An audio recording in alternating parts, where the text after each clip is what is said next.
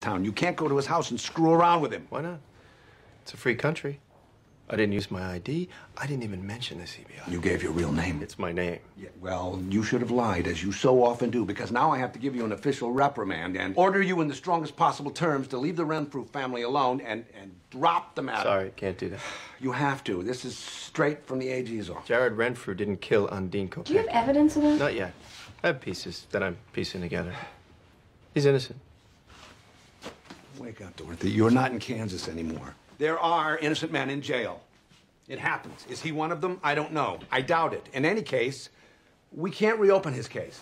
If I'm Dorothy, then who are you? It doesn't matter who I am. We will find other ways of making Renfrew talk to you.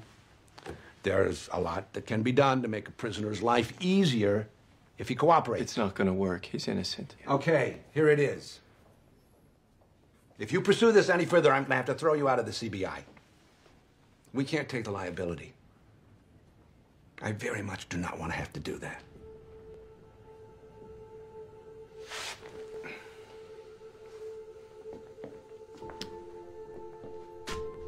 I know you don't. So, well, I'll spare you the trouble. I quit. Don't do that. No, it's okay. It's best this way. You are the good witch, Glinda, obviously. Thank you.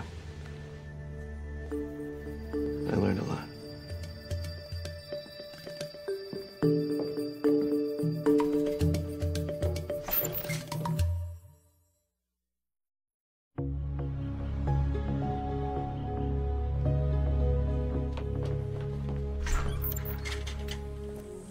Don't bother, I know. I feel the same way. Nothing to be done. So now when he really needs our help, we're letting him down. I want to help him just as much as you do. Our orders state that we must stay away from this case. I don't care what our orders say. It's not right. We closed cases before he came. We'll close cases after he's gone. Yeah, just not so many. The cases are not the point. It's not that we need him. He needs us. Yeah, he needs us on a fool's errand. Renfrew's a con man. He doesn't know anything about Red John. Suppose we found a connection between Renfrew and Red John. It would...